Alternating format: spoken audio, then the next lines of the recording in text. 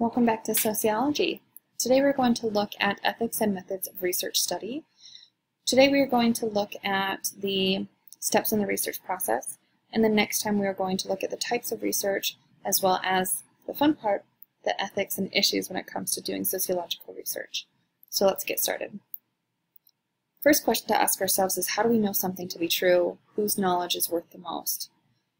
So whose opinion is correct, right? Really, no one's opinion is correct, but if we think back to postmodernism, every experience is valid.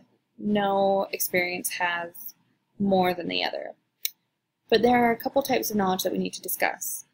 So there's authority, experience, cultural tradition, faith, media, and science. Authority. Some people are assumed to be knowledgeable simply because of their experience or position. One's own experience or past experiences convince us certain things are to be true. Cultural tradition is the wisdom of past generations being passed on and accepted as accurate by later ones.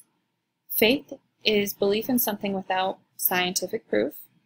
Media has become a significant source of knowledge. We talked about that a little bit in our social institutions. Science is knowledge based on observable phenomena. So sociology should be science, right?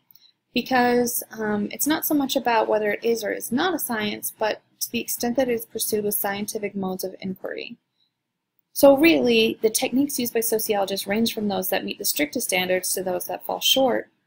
So just like any other hard science, when we are doing research, if we are not following strict standards and codes, then we are not going to be able to produce strong research and strong findings. So the research process, we start thinking about sociology as a science. A lot of people still have some issues in thinking of sociology as a science because it is a soft science, or it is hard to study society because of all of the variations within our society. But really, although studying society might be harder than studying the natural world, it is still a science because we still adhere to the scientific method, we still adhere to strict standards, we look for sociological patterns and not just individual experiences.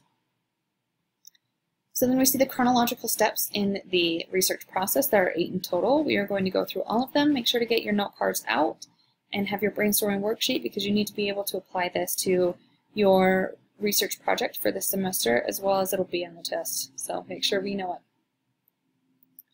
So the first step in the research process is to state the problem, and we've already done that when we started looking at some various social issues within our class and what we want to look at for our semester project.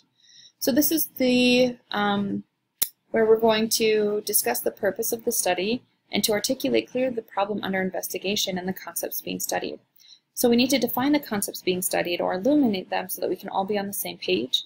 We need to identify the variables that might influence our study and then bring those two together to create the operational definition, which is a measurable definition, right? So once we've identified all the concepts and all the variables, we put it together to make a definition or a hypothesis that we can measure. Next, we're going to review the literature, right? And this is where we attempt to find out as much as possible about the topic at hand so that we can be fully informed and that we can start from a place where we can move forward in our research rather than just recreating research that's already been done. Next step is to develop the hypothesis. We are going to look at qualitative and quantitative methods. So qualitative methods are more like ethnographic research or literary analysis, while quantitative look at numbers and statistics. We're going to look at what is being proposed. We're going to create a hypothesis. What do we think is happening? What social institutions influence this? What social constructions influence this? We're going to look at independent and dependent variables, and then we're going to look at direct relationships and social patterns.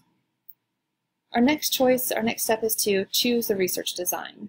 We're going to talk about that more in depth next time. But the next step is to choose the methodology. Is it going to be survey? Is it going to be observational, case studies, ethnographies, secondary analysis, experimental design, triangulation studies, reliability, and validity? So the 5th step is to collect our data. So now that we have decided what our issue is, how we're going to look at it, what variables we're going to control and what we're going to measure, we're going to need to choose a sample. So data analysis and interpretation. This is the 6th step.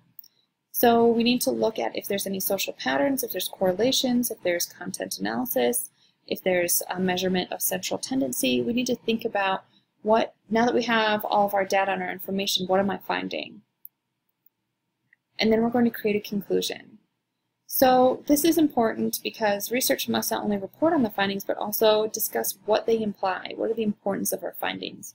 This is also where the researcher will tie their findings back to the theory from their literature review. We're going to make generalizations. We're going to make predictions as to why these particular findings from our research can be applicable to the larger society as a whole.